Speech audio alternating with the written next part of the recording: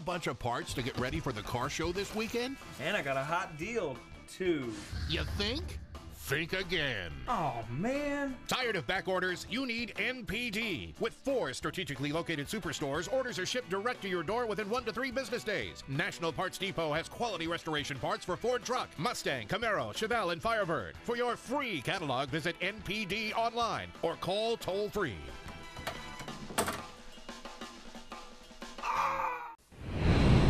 Coming up next, we got a whole fender removal operation that's going to be real interesting, real easy to do. How to take a radio out of an old car, another easy thing that you're going to learn today. The auction, I've been keeping tabs on the auction. The results are absolutely amazing. We got a $1 million car that went through. I got this floor pan in this week. Has the transmission hump in it and all. I'm going to show you how one of those things go in there. Jack up an old car. Where the heck do you jack them up without like ruining some floor pan or some frame rail? You're going to learn how to do that too. Also want to thank my sponsors, because without them I couldn't be giving out all this free information. And if you appreciate it too, visit their websites. It's listed at the end of my show. Now let's get back to work. I'm on the road almost every night, and I'm thinking about you, baby. The crowded streets and the neon lights, it sometimes drive me crazy. So far from home and a bit to be tight, 'cause I'm trying to reach you on another line. A stupid lyric from a cover song's been rolling through my head all afternoon long.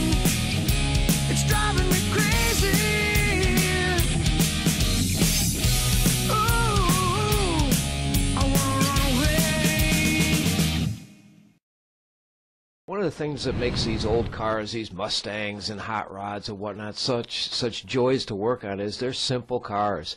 The front end of an old Mustang, it does not take a whole lot of tools. It does not take a whole lot of time to disassemble. As far as the front end goes, all you got to do is basically just get underneath the front of the car with like a 1/2-inch wrench or a 1/2-inch socket and a 7/16 socket, and that'll lower down the front balance panel. That's basically the panel that you want to remove first. You'll unplug the wiring or whatnot. Then inside the fender, just behind the bumper, you're going to see the side areas where the front valance gets lowered down and removed. So if you take that and set that out of the way, then the next step you're going to have is the disassembly of, say, the front bumper and the grille.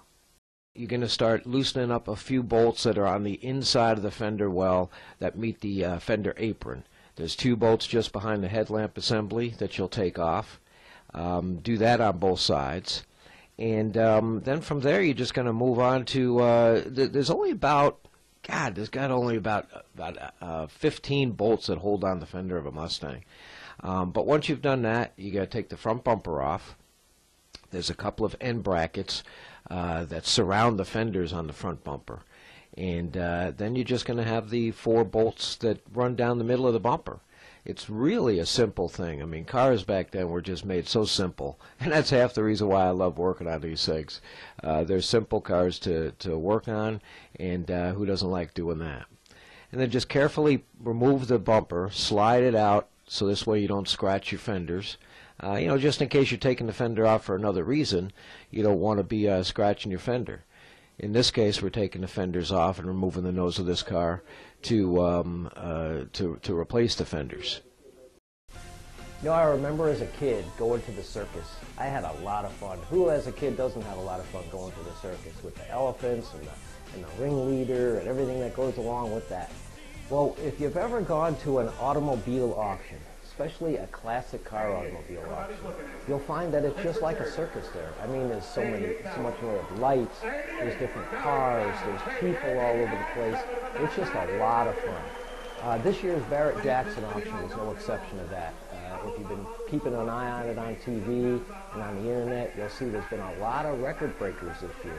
You know, the economy has hit a lot of things over the last few years in the way of stocks and bonds and real estate and things like that. And of course it did hit the classic car market a little bit too. But us classic car guys, what we have is our classic car. That's what we own, that's what we possess, and that's what our value is in. Sure, we have a lot of fun driving them, and we have a lot of fun polishing them up, but in the end, we hope to have some gain on our investment there and get some money back, if not all, and of course make money on it. Well, I tell you what, with some of the results I have here today, that I've been keeping an eye on that Barrett Jackson auction this year, it's pretty impressive. Let me go down a few of these with you. There was a 65 white and blue Shelby, lot number 1263.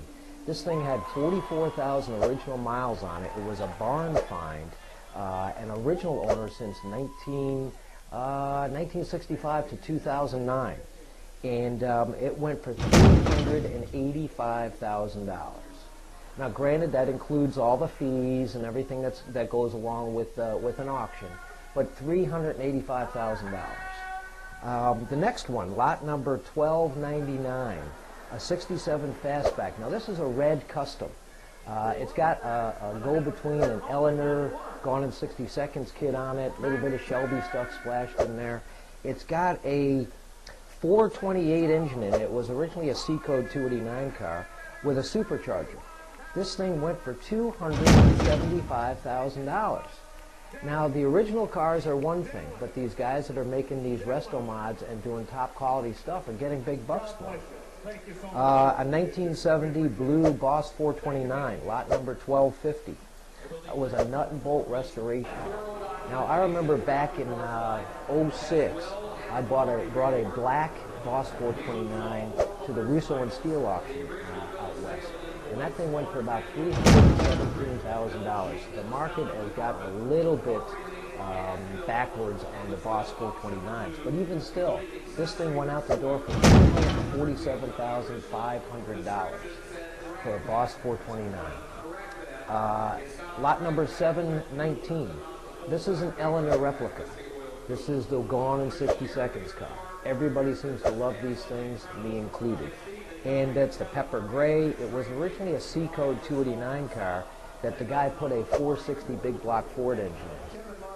Get this, $242,000. $242,000 this thing went for. Beautiful car though. I mean, these are top-notch cars with very, very little in the way of any flaws in them at all. And then there was a couple here that caught my eye. Lot number 3041 is a 64 Fairlane Custom. Now, these are really cool looking cars. It was originally a K-Code high-performance engine car. And then what somebody did was they put a 427 5-speed in it.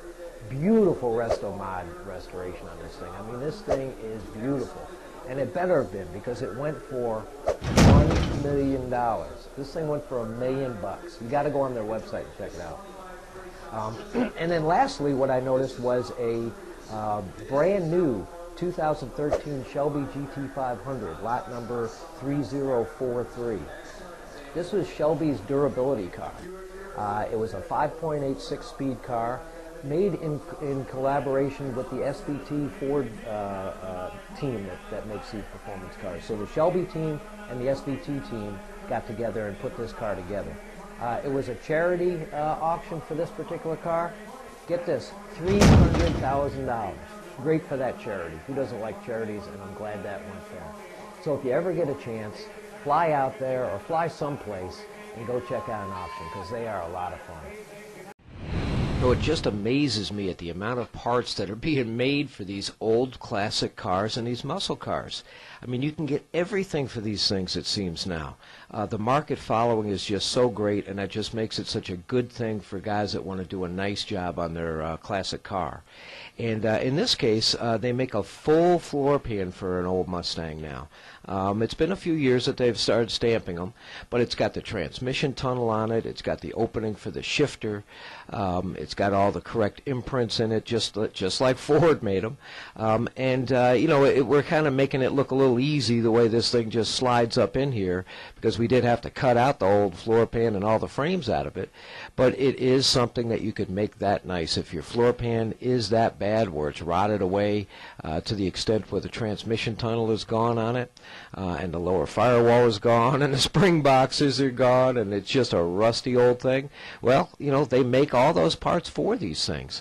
And it basically just slides up in there, you kind of hook it into place, and you're done. Hey, the Doc here from Operation Mustang.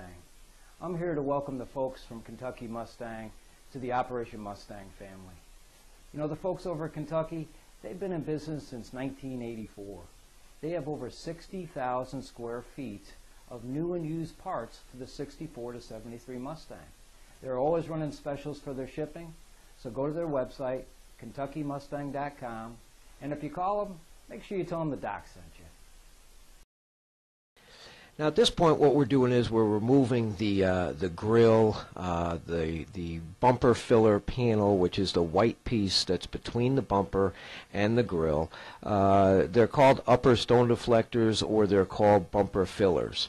And it's attached just by maybe a half a dozen bolts. There's not a whole lot holding it on. And same thing here, you'll kind of just slowly pull it and get it out of the way, because if you're taking it apart to access something, you want to get into the habit of taking it apart without scratching it. And again, in this case, we're taking it apart because we're going to replace it. But it's a good habit to get into, to take something apart as if you're going to reuse it again.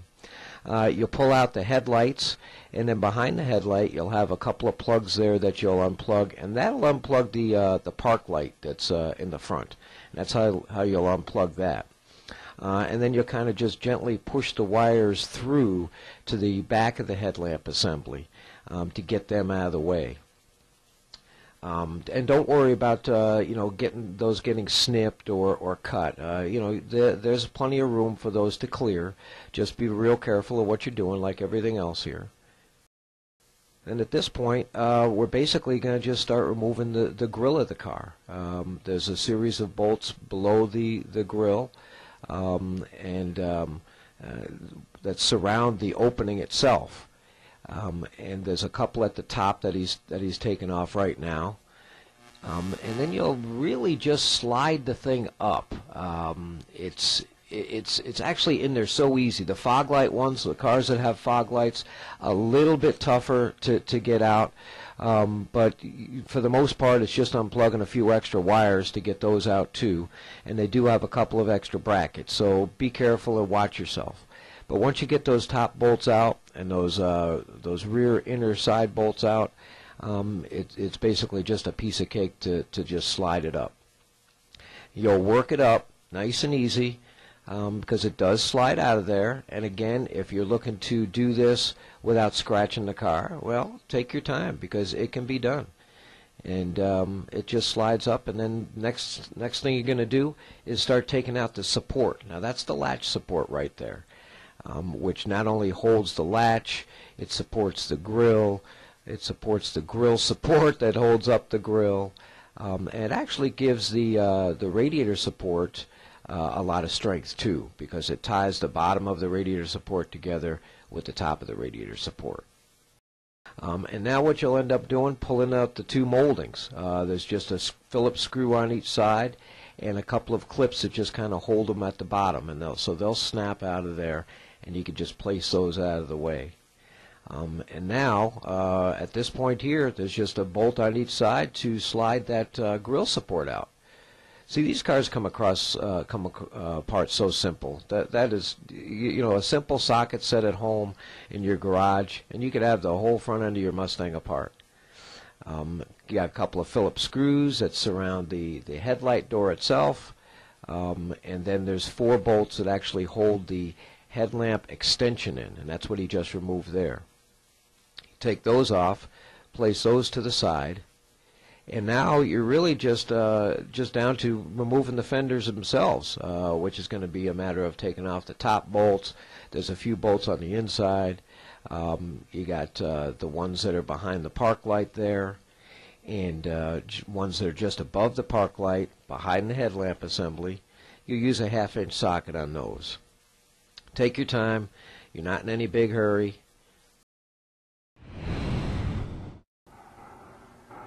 I get a lot of people that ask me, how do I jack up an old car or an old Mustang? You know, old cars, they're fun to work on, but you got to really be careful on where you jack them up, man. You don't want to put the jack underneath the wrong spot, because you're liable to put that jack right through a floor pan. I mean, it is an old car, and they are unibodies. So today I'm going to cover where you can put that jack so you don't screw your car up. Check it out. What you got underneath the front of a Mustang, just behind the lip of this oil pan here, is a crossmember that's bolted to the thing. This thing is pretty rigid, actually. It's an unboltable thing, so you can get access to your oil pan, But if it's bolted in properly and it's where it should be, you can support the whole car with it. It's actually a pretty good deal. So anyway, slide the jack underneath the pan, put it right on this round bar right here, and just jack it up nice and slowly till the two front wheels are off the ground, and then you'll be able to set a couple of jack stands under it. That's where the front of it goes. Let's check out the back. On the rear of an old car, especially these old Mustangs and Camaros and Challengers and all those, they had what's called a live axle. This is a straight axle kind of thing here. There's nothing independent about it. But it's got this big round center section on it here where all the gears are packed in there. And that's where you're going to want to rest your jack. So you'll slide the jack underneath here. You'll let the jack kind of come up and the pad will rest against here, and you'll slowly jack it up. Put it up enough where you get yourself up in the air, and then again, as soon as you can, you put jack stands underneath it, because it is something that you don't want to crawl underneath and get yourself hung up under it. Last thing you want to do is work on your Mustang or your hot rod, and you're stuck underneath here. You're calling, honey, get me out from underneath here.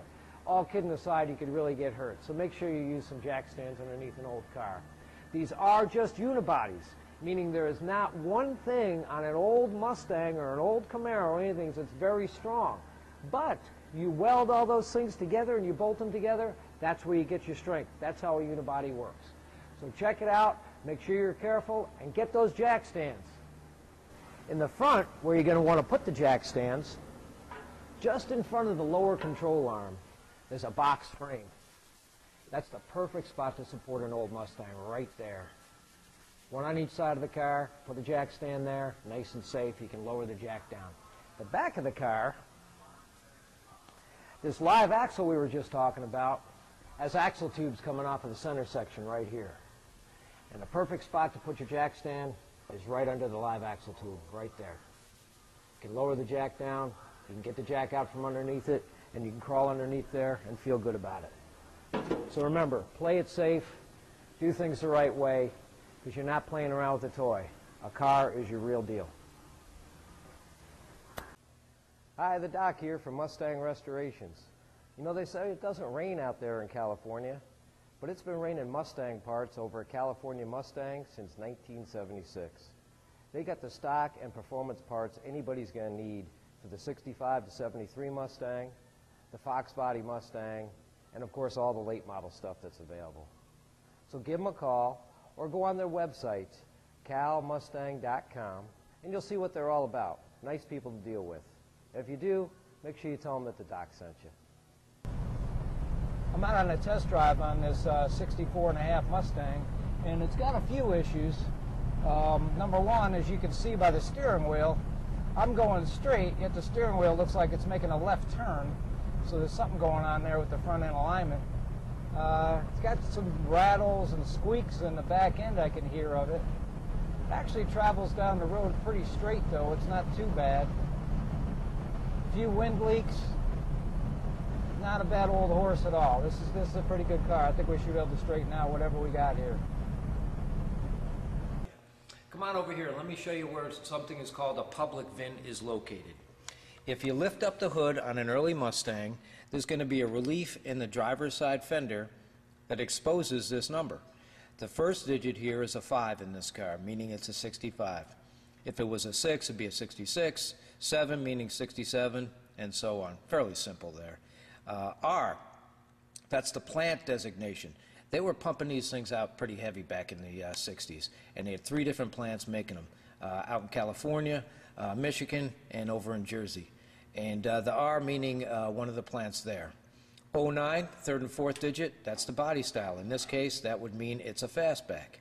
Fifth digit, real important one, that's the engine code. You must look at that one. In this case, it's a T, meaning this thing was a 6-cylinder car. And these last digits here, that's the consecutive number, meaning that it was the 155,000th, 187th car on the assembly line. The next one will be 188, and then 189. And believe it or not, that doesn't necessarily mean that it's going to be a Mustang either before or after. It could be a Falcon, it could have been a Fairlane. They were building all sorts of cars on the same assembly line within the same range of what type of car they were.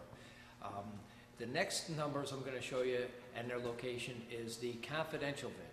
And the confidential VIN is put in an area where you would have to remove the fender or pull the fender back to expose this thing. They did that so the law enforcement would have an area they could go to find these numbers just in case there was something going on with the public VIN, so they could identify it in case there was any kind of like shenanigans going on. And there was a lot of that going on back in the 60s and the 70s, let me tell you. I've seen a lot of things go on. But anyways, that thing is located over here. Come on, let me show you. Again, if you unbolt the passenger fender or unbolt it enough to pull it back, it'll expose this confidential VIN. And it should be the same number that's on the public side. If it's not, you got some big problems. Same thing though, you got a 5 on this car, meaning it was a 65, you got your plant, your body style. Hey, that's a pretty good thing. That means this car was a 289 four-bro car, 225 horsepower, very good thing. And then your consecutive serial numbers. So point being is if you're gonna buy or you're gonna sell your Mustang, it's a good idea to check these numbers. And a lot of you guys out there that are into me know that I'm into movie cars. I actually own quite a few of them. This one over here is one of the ones from the original Starsky and Hutch movie that was made in 2004.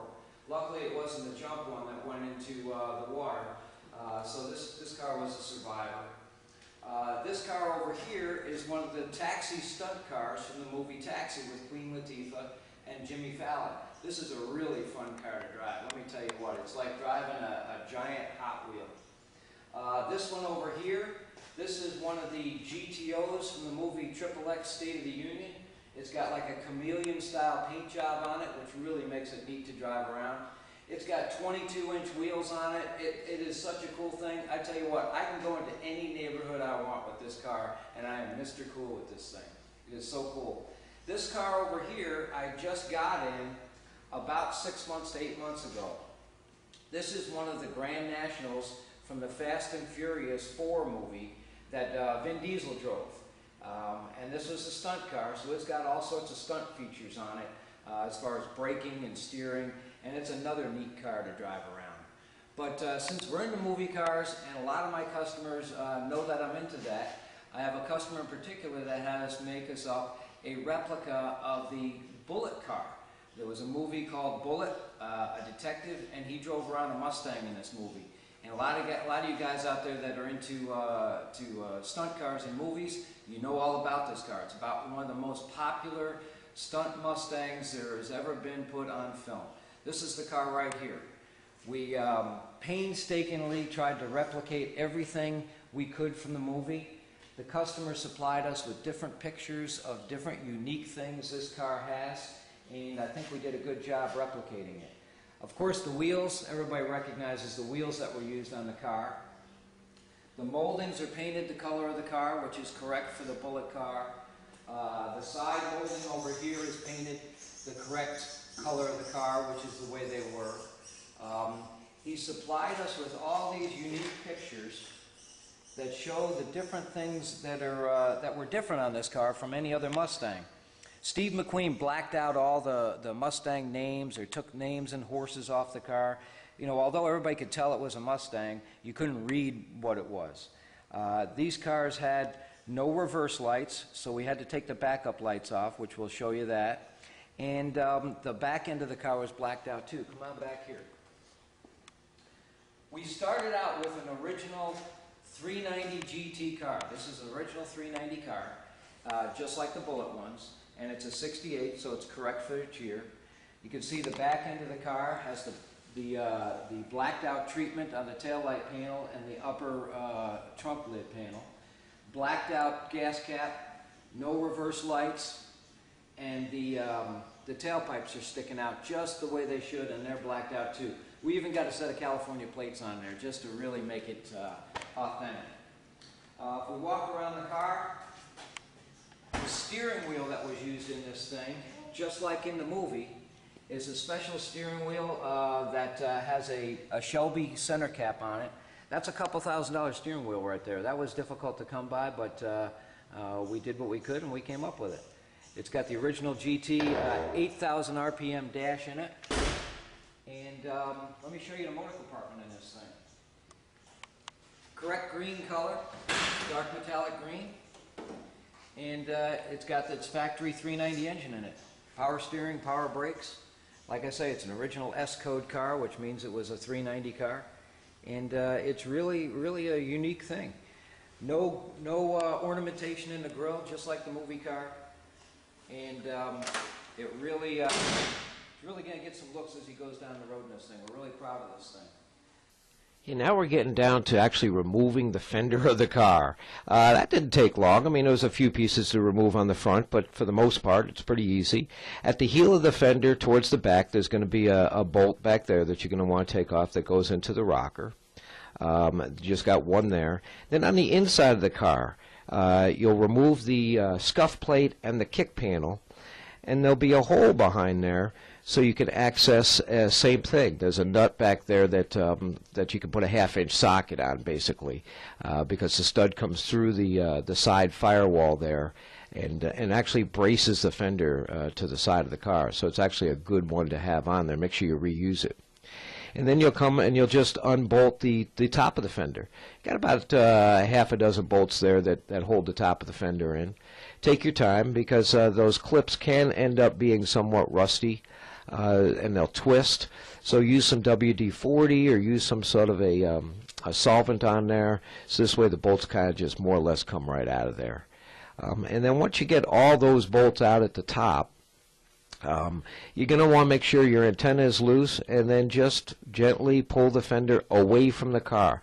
Pull it away from the door.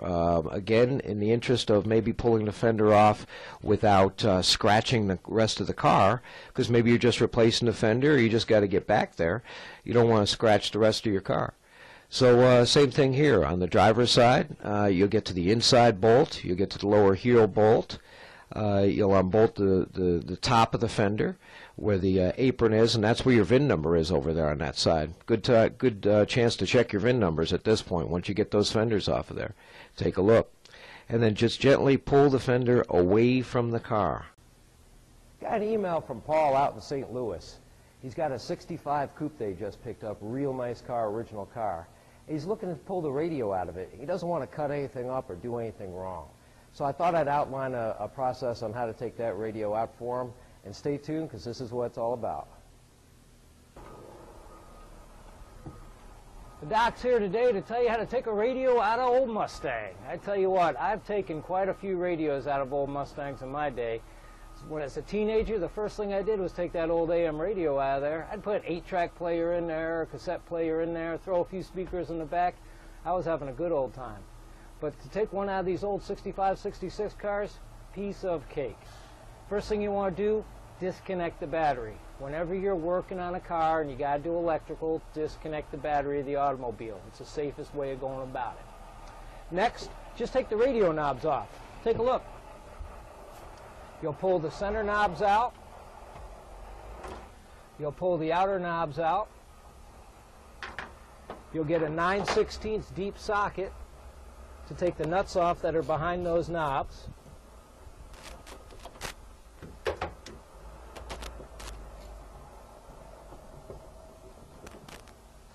And then just take the 2 lock washers and set those to the side, because you might end up needing those for the other radio that you're going to put in there. Now get yourself behind the radio and get a 7/16 wrench on the nut that holds the bracket on the back of the radio. Remove the nut, and then over to the side of the radio you'll see a wire that's for your antenna. Just gently kind of pull on that, tug on that a little bit, and it'll come right out. And over on the other side of the radio, what you'll have is 3 wires. One wire goes for your power for your ignition. The other wire goes to power for the light of the radio. And then the other 2 wires are for your speaker. Disconnect all those wires. Then come on back around front. And what you'll do is you'll hold the front of the radio, kind of push the radio to the back. And there'll be a few things behind here that you're going to have to avoid and get yourself out of the way. Just be careful what you're doing. But for the most part, it'll fall right out and come right out. Look at that. Nothing like an old radio, man. Look at this. This is a nice original car. Now that's the stud that was on the back of the radio where the 7/16 wrench nut was. And then these are the wires that you disconnected. So that's how easy it is to take the radio out of a 65, 66 Mustang. So keep an eye on the rest of my how-to videos and the rest of my show. And this doctor is going to find another operating room to go to from here.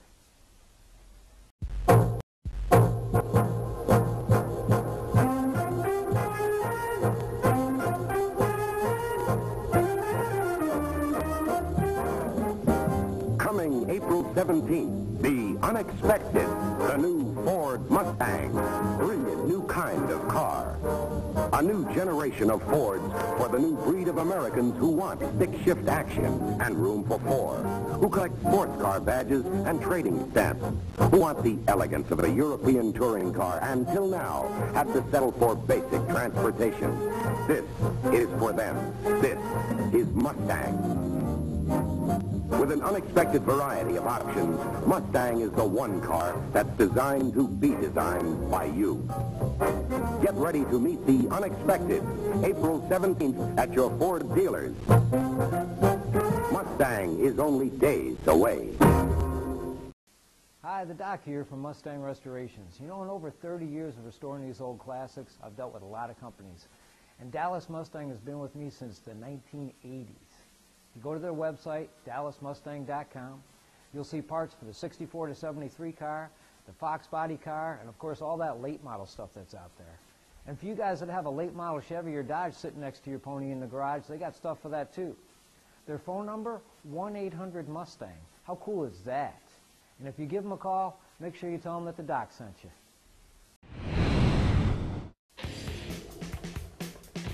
Well, thanks for watching my show. For more of my exclusive free how-to videos, go to ClassicMustangTelevision.com. And remember, this doctor, the Doctor of Restorations, I'm always in.